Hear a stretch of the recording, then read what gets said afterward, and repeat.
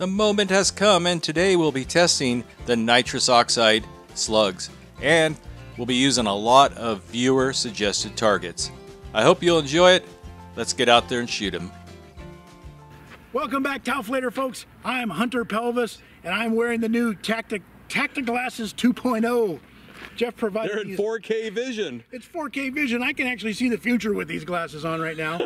You can see fish under the ocean. You can see deer in those mountains 40 miles away. It's amazing what these glasses will do. So we're hoping it'll improve my aim today. I figure it actually worked out well with the shirt. Jeff brought me these goofy rainbow windshield glasses, and I just happen to be wearing my Cat It's for DJ. safety. They're safety glasses. That's right.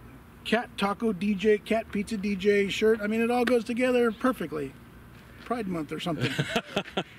Hey, so on a not serious note, we're out here today to shoot those nitrous cartridges. If you haven't seen the video, pause this one, go back and look at the video so you see how these things are made. But we had a lot of people saying that we should be shooting CO2 cartridges. Jeff showed you that they don't fit in a 12 gauge. So what he did is took the little nitrous cartridges from, what is it, whipped cream? Yeah. Yeah, so little tiny nitrous cartridges. Those of you who think that these things are flammable and they're going to explode and blow up the gun and kill people in a 50-foot radius. Well, we can't say, it might be true. Oh, great. I'm glad I brought my rainbow glasses. Yeah, your face will be That's right. preserved. Only my head will be standing there behind this Yeah. stupid rainbow windshield. Jeff has loaded some of these in, as you can see on his video, has loaded them in with the nipple to the back and some with the nipple to the front. And Yeah, because... And I'm glad I did that video, because it's better to get all these suggestions then than to get them now after we've already done it. You know, that's very frustrating. What you should have done was woulda, coulda, shoulda. Yeah. Yeah. Well, he did ask you in that video what you wanted to see shot. So if you have a complaint about what we're going to shoot today, too bad. You should have watched that video and thrown your suggestions in there. So he has activated most of those suggestions. We got a ton of targets over here for you. I'm not going to talk too much about these because that video completely explains how these were built, why they were built. They are made to shoot these things. Exactly. They're not just thrown in a shell. They're a custom load, hand load, with a custom wad, custom powder load, everything, just to shoot these things. And how will they do for home defense? I don't know. If you're shooting hippies or something, it'd probably be fine. Hippie crack. All right, I'm going to go take my Elton John sunglasses off. We need to get rid of those. Yes. We're going to try these things through a rifled bore. We're going to start out with Little Tony. You guys remember Little Tony? That's not rifled. Little Tony's not. You're confusing me. Little Tony's not. We're going to shoot him through Little Tony just to prove that they're not going to explode on us and kill everybody in a 50-foot range. Yeah, and also to demonstrate what they look like without any spin stabilization. Yes. And then I can't even guarantee they'll work with spin stabilization because they're so long. They may fly very weird. They're very long. Or they may fly well. I don't know, but I think we'll see some weird stuff going on here. Yeah, you're right. These stupid glasses. Hey, if you're not rolling around nipples to the front, you're doing it wrong. Correct yourself. Let's get to it. Roll crimp area is actually pretty tight. I know, it's supposed to be. It holds it in there more. See how it's flared out right there? Right. But that's to crimp it even harder. You can fit it. All see? Right. You just gotta shove it in the hole. Yeah, it's part of the design, believe it or not. And Jeff's suggestion is that we take some of these Kevlar sheets here. Once we close up Little Tony carefully, we're gonna mount him back in his little mount here. We're gonna wrap it in Kevlar just for first shot. You know, we don't know what's gonna happen. Yeah, we don't know what's gonna happen. So let's wrap the action here in case this thing goes nuclear on us. That is not a very good piece of Kevlar. There's better Kevlar than that. Okay, let's see if we can get a chrono reading on it. Are you ready? All right, I'm ready when you are. I'm ready. Here we go. Oh boy. 1446. Decent recoil. Oh boy. So it plowed into the Kevlar, the edge of it here. Look at that, it's got t-shirt bonded to it. It didn't burst it though. And it's hot. It is hot. It did not burst, but it flattened it out. Look at that. Jeez. Well, how did it not burst? You can see here, that's probably where that tape was engaged in the rifling. There's no rifling, dang it. The smooth. Yeah. No, it should have been a full fit. You know, that's probably helped. There's your toilet paper residue. Yeah. It just kind of disintegrated. Melted t-shirt though. I mean, that It might burst any time now. It could, anytime while we're holding it. Wow. The capsule did not do too bad out of a smoothbore. This was shot at 12 yards or around 11 meters. Accuracy wise, it did okay. It hit the target, that's the most important thing, but it just was not very stable flying through there. In fact, it hit sideways. Threw out this loaf of bread for you. We canted it at an angle just a little bit, see what it'll do. Let's put one of those cylinders against it and see if we can break through the crust. Russian ballistic gel. Or bread. Giant wood block. Yeah, a lot of people wanted to see that too. Okay, they're round butt end first. If this, the last one did not look very good, so. No, and this is rifled barrel. So I know, it's supposed to make everything better. it does, yeah. So let's give it, it's probably this super laser nuclear thermal. Yeah, scope. eBay scope there. Look at that. It's a little bit much for that. It's hovering off the receiver. There's no repeatability on that. Oh, come on. It goes back, springs back to where it was. Springs back to life. The rifle, that's part of the barrel. That's a $700 barrel, friend. I'm not sure how ballistically sound this idea is. Okay. Let's give it a try. Okay. Okay, again, full rifling, wooden block. Viewer suggestion. Okay, I'm ready. Here we go. Oh, you clipped it. You hit the block? Yeah, you clipped the side of it. Oh. All right, so zero accuracy. I was aiming here and over here. You just clipped it. Look at what it did to that thing, though. It actually flew around the corner. Yeah, it dug in here like a angry beaver. It didn't look like much from where we were at. Using full rifling, well, we didn't see much improvement in stability. It didn't fly through the air like a torpedo. Luckily, again, he hit some part of the target. Now the capsule may have burst. I'm seeing some kind of gases there. That may not just be dust. I'm gonna put just the tip in. Okay, everyone thinks we loaded them backwards for some reason. The nipple should go forward. I'm not sure why, but we'll try it. Because so many people, there was probably 100 comments saying that we loaded it backwards. So we've tried these a bunch already. Let's try it this way. Yeah, and this one has the aluminum rifling band on it to build up to engage the rifling. Shaped like dolphins, so maybe it'll... Okay. We'll shoot the wood target again. All right.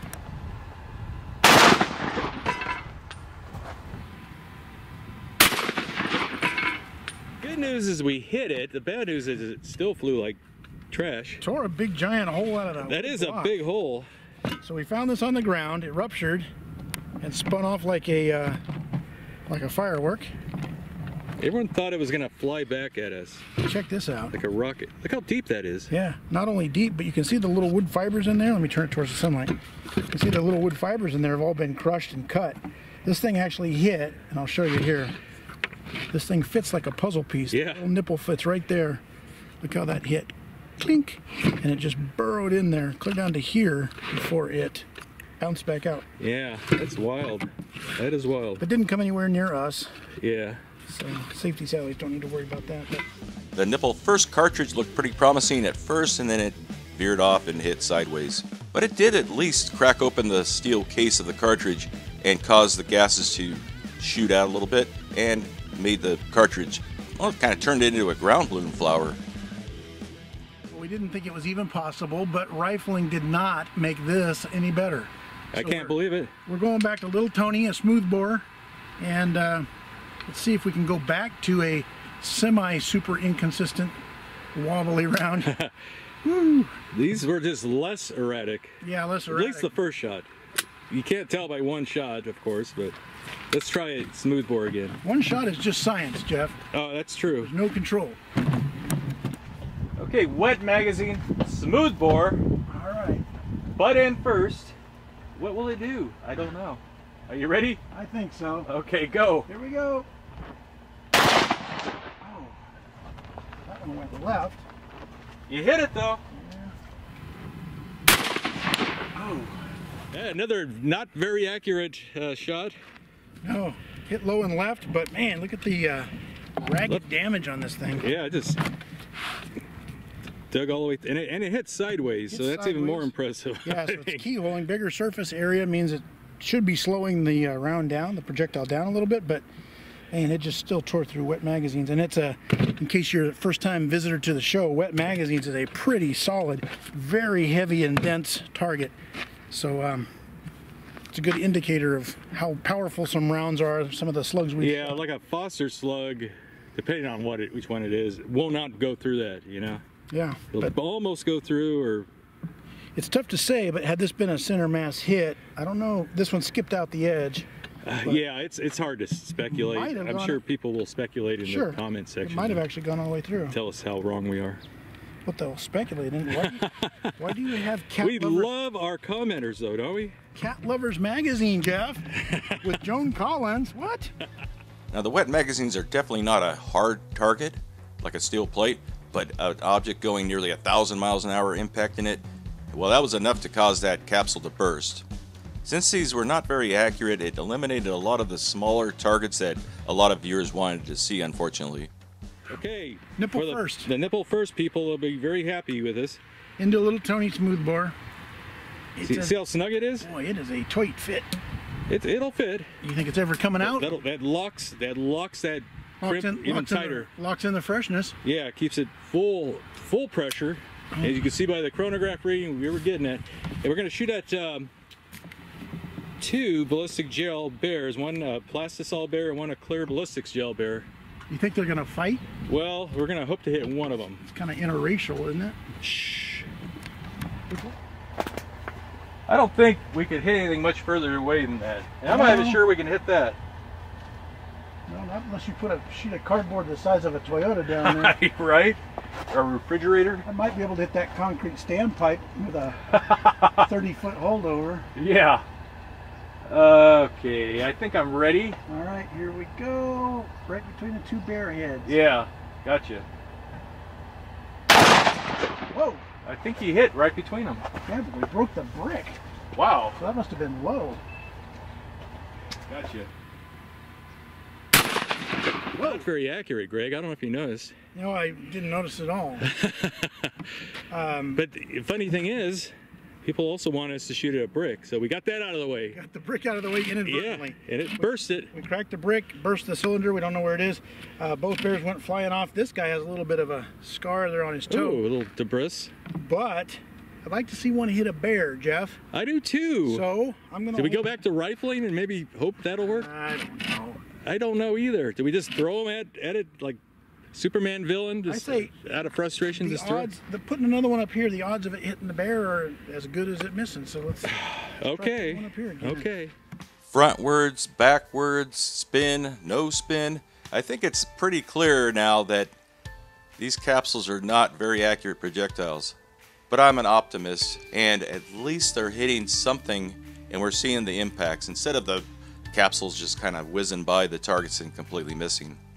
Now, in case you were wondering, the pressure inside these capsules is about 1050 psi at 70 degrees Fahrenheit, and I'm sure it was a little bit higher on this very hot day. I'm losing faith in the smoothbore now. Yeah, I'm losing faith in the round altogether. We did everything that I thought was correct, and it's still not flying good. Okay. See if we can at least hit a bear. Yeah, at 12 yards or whatever. Okay, I'm ready. All right, I'm aiming for the orange bear on the left. Okay. Kind of. I think you hit the brick again. Did it really? I think so. Wow, there was a puff though. That thing might have exploded.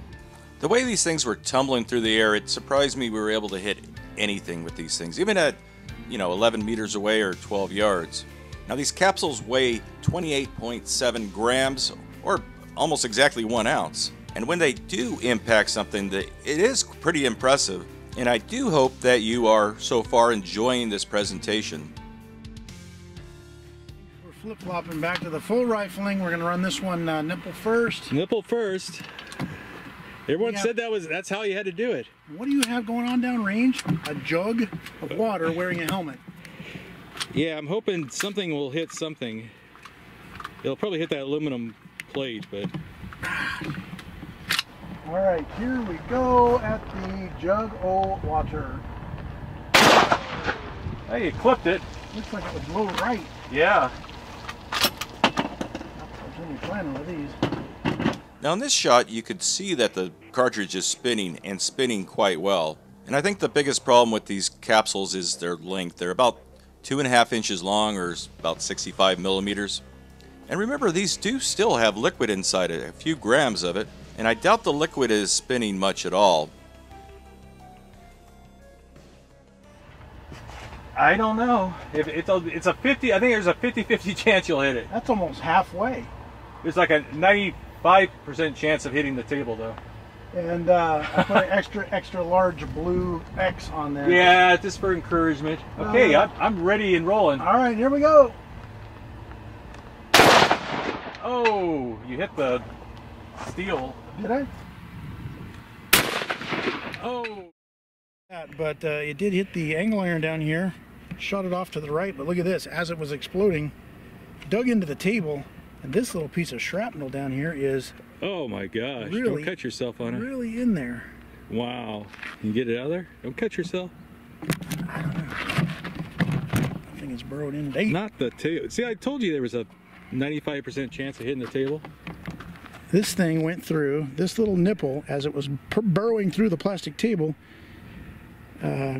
Carved out a little core of plastic right there. You see it? I can't see it because the angle's kind of funky. I'm trying to get some light on it. Can you see hold on.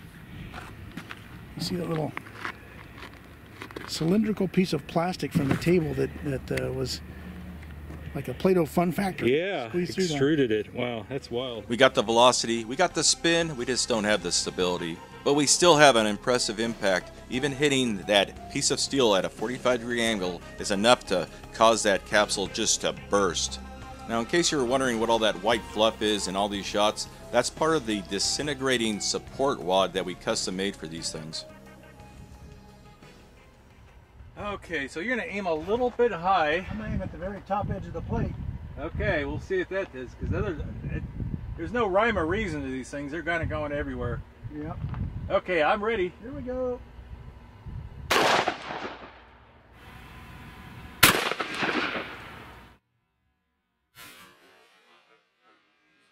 There's kind of a trend here. They're kind of, sometimes they fly low, sometimes they fly low. There is no trend. There's a trend in that none of them are going anywhere the other one went. So I was holding up here on this top edge thinking that we were going to get another low shot. Instead, we hit back up here 11 o'clock. It skipped off the edge, and you've probably seen in the slow motion by now.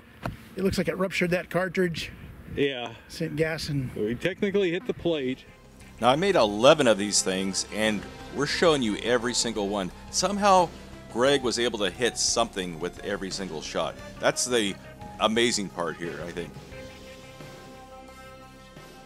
Okay, if we hadn't gotten ridiculous enough, one of the ideas was to shoot a steel plate with something on fire next to it. So we put a shop rag here. We're going to douse it in gasoline. Yeah. This is like $8 of gasoline right now, Jim. I know. It's got some two-stroke oil in there too. Thanks, Patreon donors. Now get on the table. How are you going to get gas all over your rag without getting it on the table? I don't know. We're going to burn our table down. That's good, Gregg. Save some for the ride home. We're not going to be able to get out of here because of your blue gasoline. Okay, we got full rifling. I don't know where this thing is zeroed. I don't know either, but just try something. All right, when you're ready. I'm ready. Wow. Wow. Chambers open. Ready. Wow. Wow.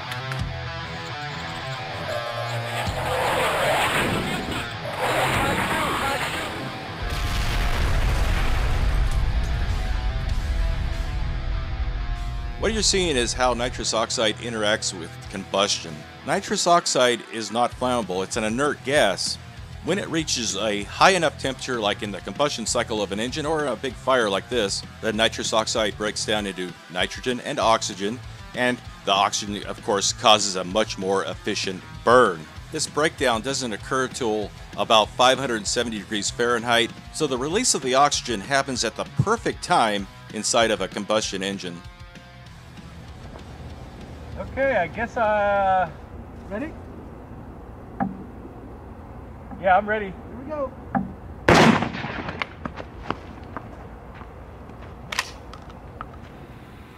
Yeah, I'm ready. Here we go.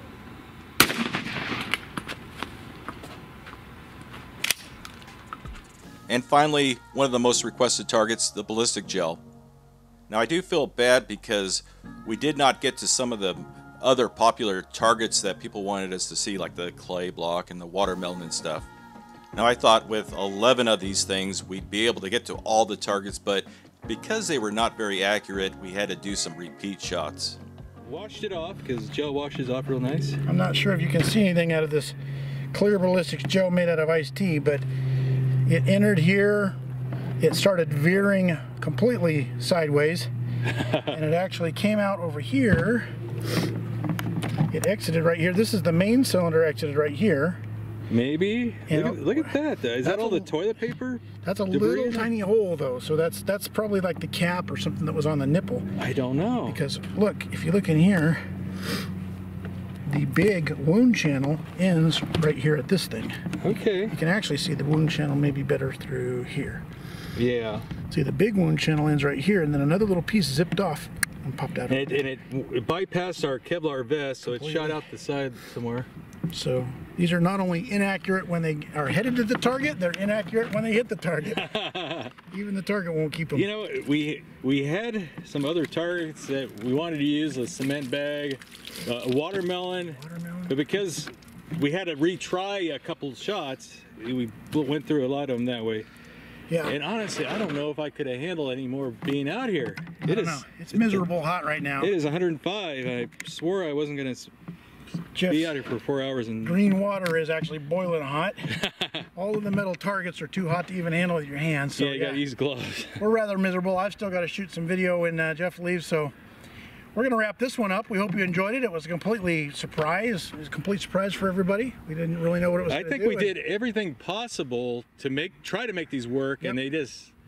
the surprising thing is we hit as many targets as we did. Yeah. They flew out of the gun. At least that was...